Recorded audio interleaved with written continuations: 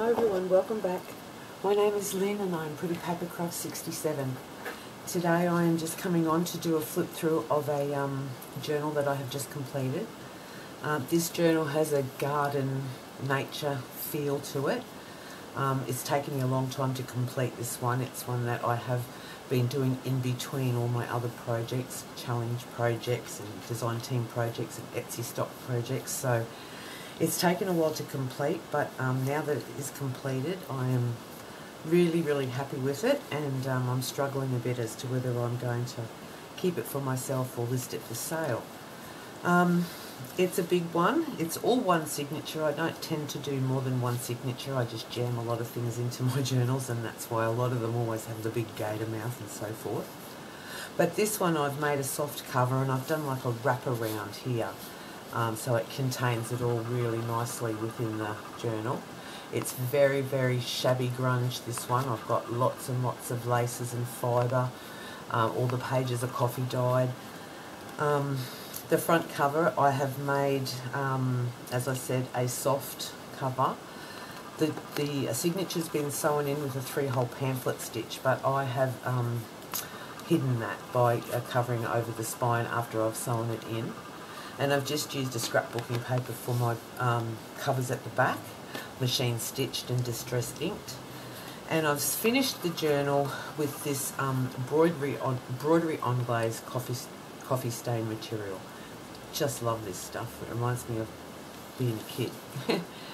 My focal piece on the front of the journal is an altered envelope. It was a business type envelope, and I have used the digital kit from the lovely Kylie at PaperDaisyJournals. This is one of her latest releases, and it's called the Nature Junk Journal Kit. I will link it below. Kylie has done a beautiful job with these. All of Kylie's digitals are lovely, but this one especially speaks to me because it's very vintage. It's collage of all types of florals and butterflies. There's like French ephemera. There's lots of text and texture within the digitals, so I have taken advantage of that throughout my book. Yeah, so I have made the business envelope. It's got the window pocket in it, so in that I just this is one of the ephemera pieces that you get with Kylie's kit.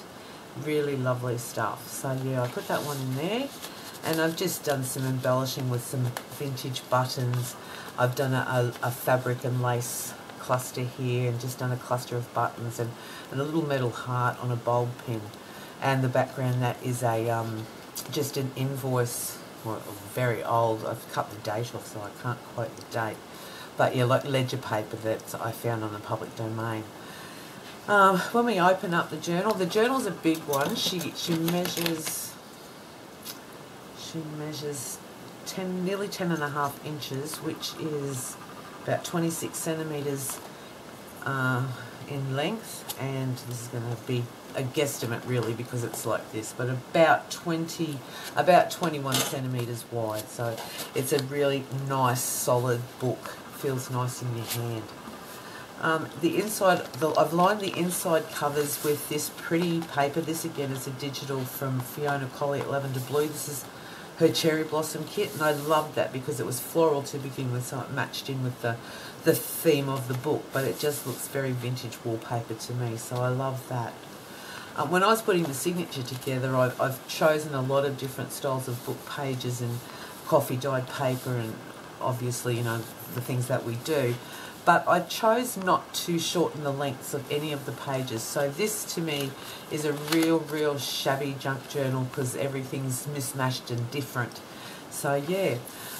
This page here came from a garden diary book that I found at the Brisbane Book Fest beginning of last year, I think it was now. And it's in the 1997. So the beautiful pictures, and it always has an explanation of what plant is featured. And I've even kept the lady who owned it prior to me finding it at the book fest. She's written in some of the diary entries, so I've left them because I thought that looked really sweet. She's got beautiful handwriting. Yeah, so the double pages, and they're glossy, and they're a large page, but yeah, I think they're beautiful. Plenty of journaling space there. Then we go on. I've just made lots of pockets throughout this journal, and I've used a lot of vintage lace and a lot of lace clusters and layerings of lace throughout. This is just again a layering of Tim Holtz cards and some odd tickets and ephemera that I've got. But this one here again is another piece of ephemera from Kylie's Nature Kit. Yeah, I've covered it over, but it's just like cherry blossoms. It's beautiful.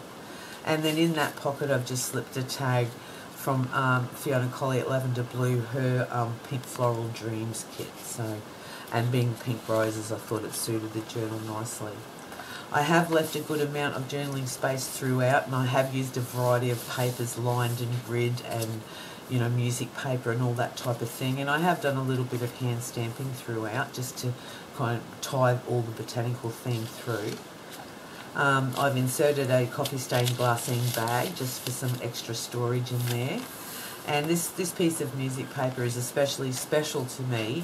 This is an original page of a music book dated the 10th month 72 that my sister and I, this was our book when we were learning to play the piano. So I would have been 5 then and she was 7.5. So this is especially special to me, this piece of paper right here, because I remember learning to play these songs. This page here, this is another digital that I've just started working with. This is one of Deborah Rick's over at String and Scissors. This is her beautiful kit that she's simply named Kit Number 15. And it very much speaks to me because it's very vintage ephemera and journaling pages, very vintage inspired, and I have printed them out onto coffee stained paper, so that's given it even a deeper grunge again. But they're beautiful papers. Thank you, Deborah. They're really, really lovely if you're watching. Yeah, so I'll feature some of those throughout the journal. This page here was just such a bright, pretty daffodil. I found a colouring book actually at Australia Post, and the images in it are so striking, and they just kind of reminded me a little bit of Edith Holden, so I really wanted to include some of those pictures throughout the journal. Again, we've got another one of the gardening journal pages there with beautiful, it's glossy and such beautiful colours of the different plants that they depict. This one here is another page from Deborah's kit over at String and Scissors. This is a beautiful page. I have printed it onto graph paper so you can see the graph lines throughout the background. But yeah, very, very vintage. There's text and there's foliage and postcards and postcard stamp and numbers. Bingo here. I just love it. It's a beautiful kit, this one. Then we've just got a book page from a gardening book. It's a Reader's Digest one. So yeah, I've scattered those throughout. Again, just a pocket. This is a tuck spot here, and this tag is part of Kylie's kit, her Nature Junk Journal kit. And it's just so clean. It's beautiful. I love that Kylie, her signature is daisies, hence the name, PaperDaisyJournals. But she's incorporated like the butterflies, and then there's text and an old label up the top there. And I've just put a fabric ruffle. I have like this chiffon fabric. It's beautiful. So a fabric ruffle and a little button, and then I've just put a tie. But that is attached to the page as a tuck. And then I've just included in there just a couple of pages from gardening books that I have here. I always find they're great ephemera. You can make them into tags or pockets or envelopes, or just keep them as interesting reading. So I've included a fair amount of those throughout the journal. Again, another book page about the garden, some plain coffee dyed papers. This one here is an altered paper bag. I do have a tutorial on that in my videos, but I've just decorated it with the Edith Holden, and I have included in the pockets, this is one of the beautiful bird tags from Valia Craft Studios Birdsong Digital Kit, Valerie. So I've just teamed that up with a little ticket that I've stamped a bee, and I've got this clock face and just a bulb pin with a little crystal on it. So yeah, they are really sweet, so I thought I'd just let that one live in there. And from that same kit, the bird song, this is one of the little envelope ephemera pieces that Valerie has put into hers. It's just a little envelope, it's beautiful. And the two little journaling cards that actually will fit inside the envelope. So I've just popped those there. And then these two pieces here are more of the ephemera from Kylie's kit, the Nature Junk Journal kit. So very, very vintage, very pretty stuff. So I thought that someone could get some benefit from those. So I've just attached those with a gold paper clip, and I'm just going to slip those in that front pocket. This here is another page from Deborah's kit over at String and Scissors, kit number 15.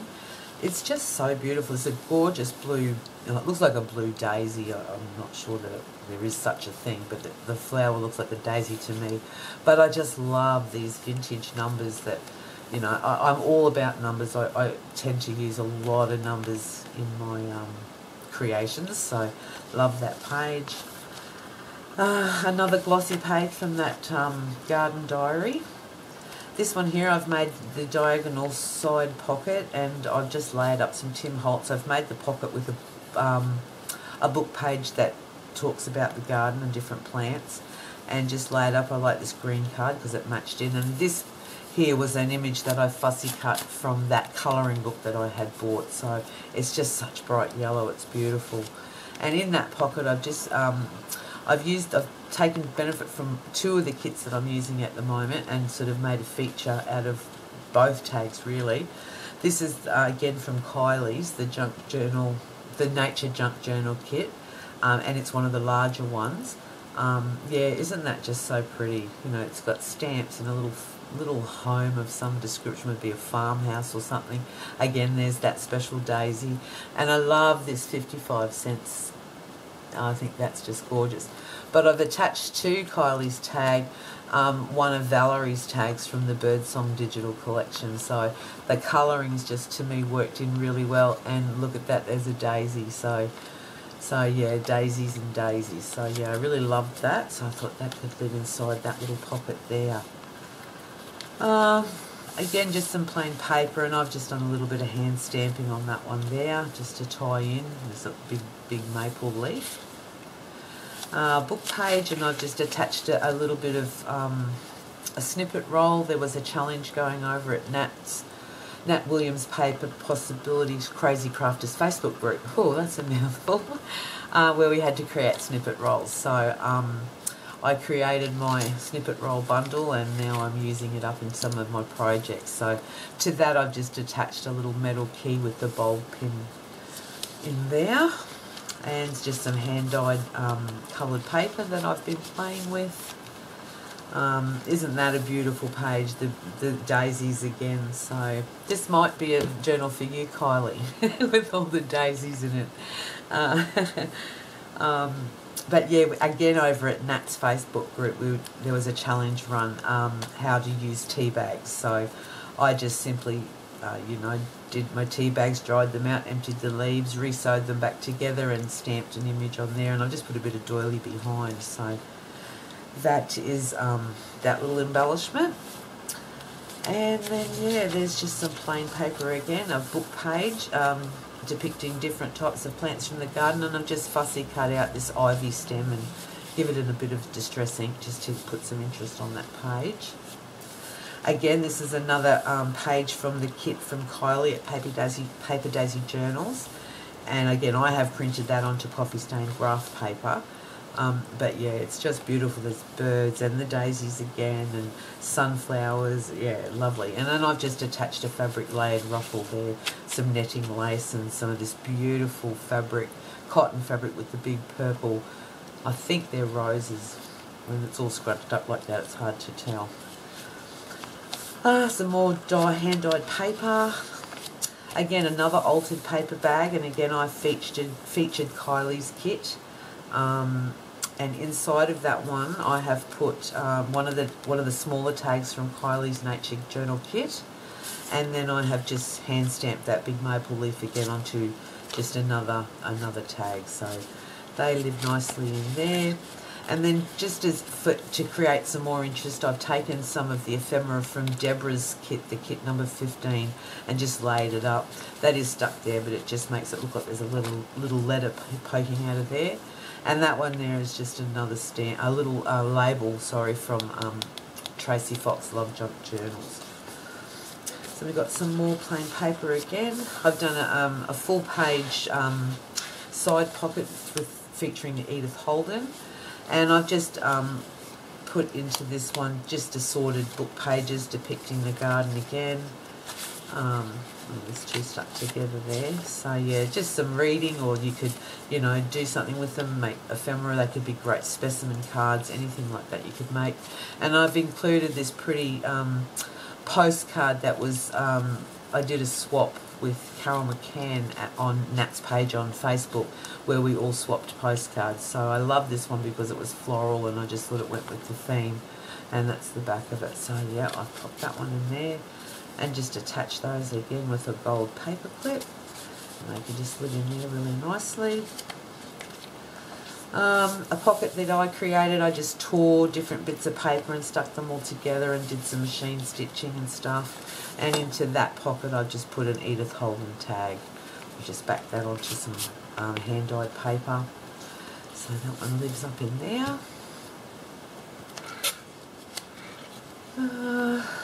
Again, some more plain paper, but my centre page again is one of Kylie's.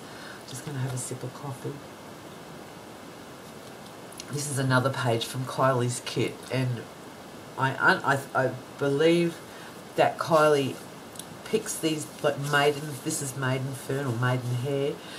I believe that she picks these from her garden and then she presses them and then she makes her collages and does these beautiful digitals. So really, really pretty. Really, yeah, really lovely stuff. Some more plain paper. This again was part of a challenge at Nat's Paper Possibilities. Thanks, Nat. You've really helped to fill this journal up with all the challenges. It's been great. So yeah, I've just done a nice big layering there of laces and cotton fabric, and there's some tulle there. Yeah, really pretty. And then I've just done your music paper, and again, this is a label from Deborah Ricks, the String and Scissors. This is part of her ephemera kit number 15. And then in the pocket here, I've just put another one of these floral tags, the Pink Floral Dreams from LavenderBlu from Fiona. So, and then you can see that through the pocket, the window in the envelope there. Plain paper. It's just a little watering can, just a little clip art piece that I found on the Graphics Fairy, I think it was, or the Public Domain. I can't really remember which one, but one of the two. Some more hand-dyed paper, plain paper, and now this is another side of another page from Kylie's kit. Yeah, again we've got the daisies, the butterflies. I don't know whether that's French or not, but it's certainly not English. So yeah, just beautiful. Book page, and then I've just used a Tim Holtz layering card and a nice floral sticker there. Did a little bit of a button and fabric embellishment on that one. And then I've included another tag from the LavenderBlu Pink Floral Dreams kit. And then another beautiful postcard from Carol McCann. And again, it's got the beautiful pink roses and the lovely postcard back. So yeah, I just thought I'd just put that one into that pocket there. More plain paper. This one here, this is a current challenge. I've actually got to take a photo and put it up on the group. This is a current challenge over at Nat's Paper Possibilities Facebook page at the moment. We had to do a Rita Donnelly flip. Now, I have never seen a Rita Donnelly flip. I tried to research Rita Donnelly today on YouTube, but I didn't have any luck. So I've just taken bits and pieces from different videos of people that are doing their take on a Rita Donnelly flip. So let's hope I've got it right. So the Rita Donnelly flip is apparently a pocket that turns into a flip. So there you go. I've used the Simply Red digital, a page from the Simply Red digital kit from LavenderBlu. I've just done a number on here, which is a Tracy Fox number. I have used a little embellished paper clip with some beads and put some tickets in behind that. And then I flipped it up and I've just coffee stained and stamped with a daisy stamp that I have. I think that's a Stampin' Up one. And just put the word abide, and then that way you've got a lot of journaling space. But then I just thought I'd go one step further and do a second flip so that you could, you know, put a little bit more journaling, secret notes and whatever in there. And then as it's a pocket, I again took the same page from the Simply Red and just made a nice tag with that one. So there we go. I've got to take a photo of that and put it up on Nat's page, which hopefully I'll get done tomorrow. Another page from the diary, another side tuck pocket, which again contains some more book page, and another beautiful little envelope and journaling card from the bird song from Valia Craft Studio. So I just thought they looked really nicely popped together in there. Another book page. And here we've got just a little embellishment, page embellishment that I've been doing, just a fabric dangle, bundle, cluster. Yeah, so just some different laces and all sewn onto a doily with a button and a bob pin. But I've just attached that onto the page with a paper clip so you can actually remove that should you want to. Another layering card tuck pocket thingy with some lace, and in that one again I just put another Edith Holden tag in there. Another page from the diary, some more coffee stain. Oh, this is another page from Deborah Ricks's kit number 15, the other side with the beautiful blue flowers on. And again, I had, no, actually, I think, no, it comes on the graph paper. So that's beautiful. Another top tuck pocket with another little lace dangle and a dragonfly with a bulb pin. And again, onto this one, I've just put an Edith Holden tag in there. And this paper line now, I think it's called just Botanicals. It's another LavenderBlu digital as well. Some more book page. Another beautiful bird, an owl bird tag from Valia Craft's Bird Song.